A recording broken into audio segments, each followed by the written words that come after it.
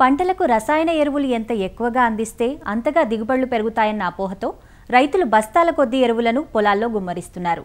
దీంతో భూమి స్థితిగతులు మారిపోవడం, భూసారం తగ్గిపోవడం, చౌడుబారడమే గాక రైతుకు పెట్టుబడి అధికమై పర్యావరణం కలుషితమవడంతో పాటు భూములు తన సహజత్వాన్ని కోల్పోయి సాగుయోగ్యం కాకుండా పోతున్నాయి.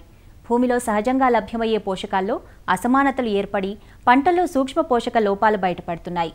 ఇలాంటి పరిస్థితుల్లో నేలలను పునరుజ్జీవింపజేయాలంటే తప్పనిసరిగా సేంద్రియ ఎరువులకు ప్రాముఖ్యాన్నివ్వాలి. పశువుల ఎరువు, వర్మీ కంపోస్టు, కోళ్ల ఎరువు, గొర్రెల ఎరువులు అన్నీ సేంద్రియ ఎరువులే అయినా వీటి లభ్యత భారంగా మారడంతో రైతులకు పచ్చిరొట్ట పైర్ల పెంపకం లాభసాటిగా ఉంటోంది. పచ్చిరొట్ట పైర్లుగా పిల్లి పెసర, జీలుగా, జనుములను సాగు చేసి నేలలో కలియదున్నటం వల్ల భూమికి సత్తువ పెరిగి దిగుబడులు పెరిగేందుకు దోహదపడతాయి. ప్రస్తుత సార్వాకాలంలో వరి సాగు చేసే రైతులు పచ్చిరొట్ట పైర్లకు ప్రాధాన్యతనివ్వాలంటూ వివరాలు తెలియజేస్తున్నారు ఆచార్య ఎన్జీ రంగా వ్యవసాయ విశ్వవిద్యాలయం, కృష్ణా జిల్లా ఘంటసాల కృషి విజ్ఞాన కేంద్రం శాస్త్రవేత్త డాక్టర్ బి ఆశాజ్యోతి. సేంద్రియ ఎరువులకి ప్రత్యామ్నాయంగా మనకి పచ్చిరొట్ట ఎరువులు అనేది బాగా మనకి పనిచేస్తాయి. పచ్చిరొట్ట ఎరువులన్నీ అంటే ఏంటి అంటే, ఏదైనా మొక్కలను మనం పెంచుకొని నేలలో విత్తనాలు చల్లి పెంచుకొని అవి పూత రాకముందే వాటిని మనం కనుక నేలలో కలిగి దున్నుకుంటే అవి ఎరువుగా మనకు ఉపయోగపడతాయి. వాటిని మనం పచ్చిరొట్ట ఎరువులుగా మనం పేర్కొంటూ ఉంటాం అనమాట. ఈ పచ్చిరొట్ట ఎరువులుగా మనకి జనుము, జీలుగా, పెసర, పిల్లి పెసర, అలసందలు ఇట్లాంటివన్నీ కూడా మనం పచ్చిరొట్ట ఎరువులుగా మనం వేసుకోవచ్చు అనమాట.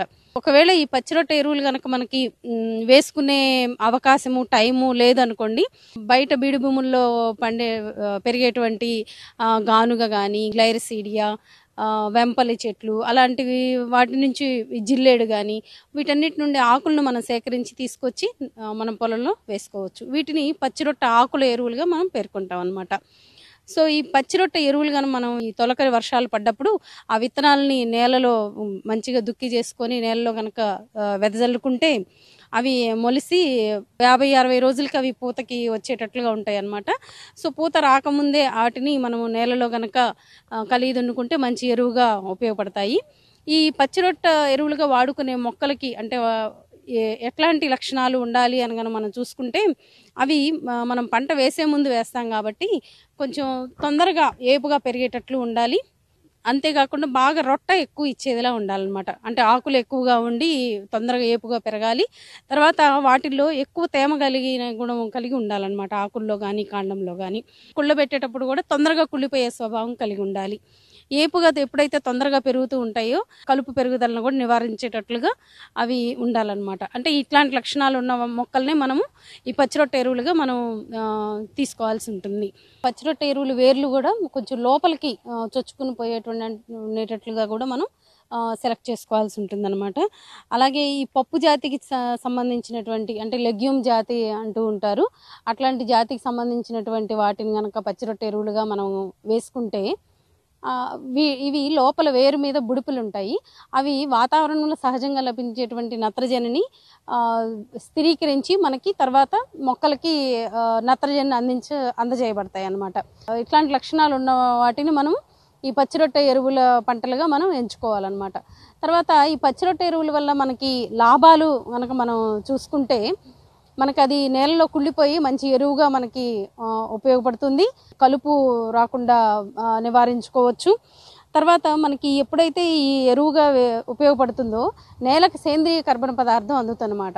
నేలకు సేంద్రియ కర్బన పదార్థం అందింది అంటే మట్టి కణాల మధ్య బంధం అనేది సేంద్రియ కర్బన పదార్థం ద్వారా ఏర్పడుతుంది.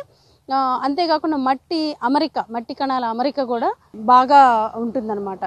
ఈ మట్టి కణాల అమరిక ఎప్పుడైతే బాగుంటుందో ఆ నేలలో మనం ఇచ్చినటువంటి నీటిని కానీ పోషకాలను కానీ పట్టి ఉంచే శక్తి నేలకి పెరుగుతుంది. అంతేకాకుండా నేల చక్కగా గుల్లబారి మనం వ్యవసాయ పనులు చేసుకోవడానికి కూడా అనుకూలంగా ఉంటుంది. ఈ సూక్ష్మజీవులు సంతతి కూడా పెరుగుతుంది అనమాట. ఎప్పుడైతే ఈ సూక్ష్మజీవుల సంతతి పెరిగిందో అలాగా స్థిరీకరింపబడిన పోషకాలు కూడా మొక్కలకి తీసుకునే స్థాయిలో కంటే అట్లాగా లభ్యమయ్యే స్థాయిలోకి మార్చబడతాయి అన్నమాట.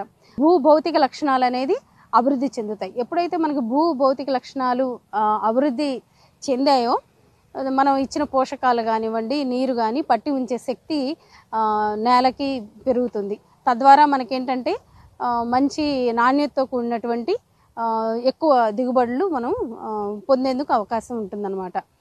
మోతాదు ఎంత వేసుకోవాలి ఏంటి మరి పచ్చిరొట్ట ఎరువులు అని చెప్తున్నారు కదా అని అడుగుతూ ఉంటారు కొంతమంది. సో అట్లా మోతాదు మనం కనుక చూసుకుంటే, జీలుగా ఉందనుకోండి, జీలుగా మనం 12 నుంచి 16 కిలోలు ఎకరానికి మనం విత్తనం వేసుకోవచ్చు. అదే మనం జనుము కనుక తీసుకున్నాం అనుకోండి, జనుము 10 నుంచి 12 కిలోల వరకు ఎకరానికి వేసుకోవచ్చు అనమాట. అదే పెసర తీసుకుంటే 6 నుంచి 8 కిలోలు సరిపోతుంది. పిల్లి పెసర, అలసంద ఇవన్నీ కూడా 10 కిలోల దాకా మనం ఎకరానికి వాడుకుంటే సరిపోతాయి.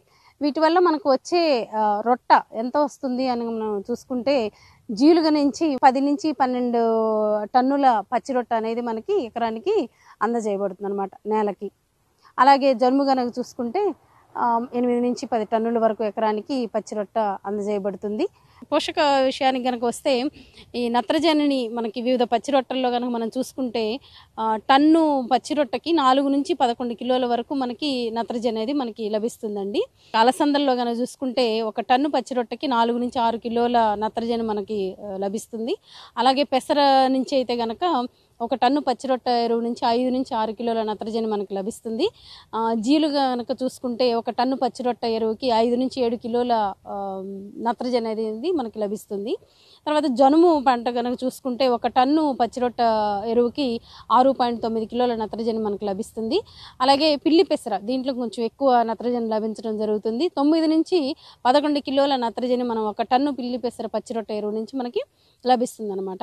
అలాగే మనం భాస్వర ఎరువు కనుక చూసుకుంటే, ఈ పచ్చిరొట్ట ఎరువులు వివిధ రకాలైనటువంటి పేర్కొన్నటువంటి పచ్చిరొట్ట అన్ని ఎరువుల్లో టన్ను పచ్చిరొట్ట నుంచి 1 కేజీ నుండి 2 కేజీల భాస్వరం అనేది మనకు లభిస్తుంది అనమాట. అలానే పొటాషియం కనుక చూసుకుంటే ఒక టన్ను పచ్చిరొట్ట నుండి 7 నుంచి 10 కిలోల వరకు మన పొటాషియం మనకి నేలకి లభిస్తుంది. అంటే ఏంటంటే వీటి ద్వారా ఇంత లభిస్తుందని చెప్పుకుంటున్నాము కాబట్టి, ఈ లభించే ఎరువుని రసాయనిక ఎరువుల రూపంలో ఉన్న వేసేటువంటి ఎరువుల దాన్ని మన మోతాదుని తగ్గించుకోవడానికి మనకి ఇది ఉపయోగపడుతుంది. అంటే ఈ మనం వేసిన పచ్చిరొట్ట పంటను బట్టి 20 నుంచి 30% వరకు మనం రసాయనిక ఎరువుల రూపంలో వేసేటువంటి ఎరువుల మోతాదుని ఏ పంటకైనా మనం తగ్గించుకునే అవకాశం ఉంటుంది. ఇలాగా వరి పంట వేయే ముందు ఈ పచ్చిరొట్ట ఎరువులు కనుక మనం పచ్చిరొట్ట విత్తనాలను చల్లుకొని చక్కగా అవి పూత రాకముందు, అంటే 45 నుంచి 60 రోజుల మధ్యలో అవి మనకి పూత రావటం అనేది మనం గమనించడం జరుగుతుంది. అవి పూత రాకముందు బాగా లేతగా ఉంటాయి. వాటిని నేలలో కలిగి దున్నుకొని, రోటవేటర్తో కలిగి దున్నుకోవచ్చు, కల్టివేటర్తో వేసుకోవచ్చు. తర్వాత మనం వాటిని దమ్ము చేసుకుంటే కనుక మనం ఇప్పుడు చెప్పుకున్నటువంటి పోషకాలన్నీ కూడా మన నేలలో కలిసిపోయి మన మొక్కలకి, తర్వాత వేసే మొక్కలకి, పంటకి అందజేయబడతాయి అన్నమాట. సో కొంతమంది రైతులకి ఇప్పుడు వేస్తాము, కుళ్ళటానికి ఎంత టైం కావాలి ఏంటి, మరి మేము వేసి తర్వాత దమ్ము చేసి వెంటనే వేసుకోవచ్చా, అట్లా కొంచెం మేము సందేహాలు అడుగుతూ ఉంటారు. సో అట్లాంటి పరిస్థితుల్లో ఏం చేయాలంటే, మనం కల్టివేటర్తో ముందు వాటిని మొక్కలను పడేయటం జరుగుతుంది నేలలోకి. తర్వాత మనం అవసరమైతే రోటవేటర్తో వేస్తే ఏంటంటే చిన్న చిన్న ముక్కలుగా అయిపోతాయి అన్నమాట. ఆ తర్వాత నీరు పెట్టి మనం దమ్ము చేసుకుంటే వారం 10 రోజుల్లో నేలను పట్టి మనకి వెంటనే అది కుళ్ళిపోతుంది. 10 రోజుల్లో తప్పకుండా కుళ్ళిపోతుంది. ఒకవేళ మనకి ఎప్పుడు వేస్తూ మనం గమనిస్తూ ఉంటారు కదా రైతు సోదరులు, కొంచెం కుళ్ళటం లేట్ అవుతుంది మన నేల స్వభావాన్ని, మన వాతావరణాన్ని బట్టి అనుకున్నప్పుడు కొంచెం సింగిల్ సూపర్ ఫాస్ఫేట్ అనేది ఎకరానికి ఒక 50 కిలోలు మనం నీళ్లు పెట్టి పడ్లింగ్ చేసే ముందు కనుక వేస్తే అది కొంచెం తొందరగా కుళ్ళటానికి దోహదం చేస్తుంది అనమాట. ఈ విధంగా మనం నేలని వేసవిలో ఖాళీగా ఉంచే కంటే చక్కగా పచ్చిరొట్ట విత్తనాలను వేసుకొని మన నేల సారవంతాన్ని కాపాడుకోవాలి. ప్లస్ ఎందుకంటే మన ముందు తరాల వాళ్ళు ఇచ్చిన నేలను మనం అనుభవిస్తూ ఉన్నాము. ఇప్పుడు మంచి పంటల దిగుబడులు, నాణ్యత కలిగిన పంటలు మనం పొందుతున్నాము అంటే మనకు ముందు తరాల వాళ్ళు ఇచ్చిన నేలను మనం అనుభవిస్తున్నాం. అలాగే మన తర్వాత తరాల వాళ్ళకు కూడా మనం నేలను అంతే విధంగా అందించాలి అంటే ఈ రసాయనిక ఎరువుల మోతాదును మనం కొంతమేరకు తగ్గించుకొని సేంద్రియ ఎరువులైనటువంటి పచ్చిరొట్ట ఎరువులు వీటిని వేసుకుంటూ వాడుకుంటూ కనుక ఉంటే మన నేల యొక్క సారాన్ని కాపాడుకుంటూ ఈ భూభౌతిక లక్షణాలని పెంపొందింపు చేసుకొని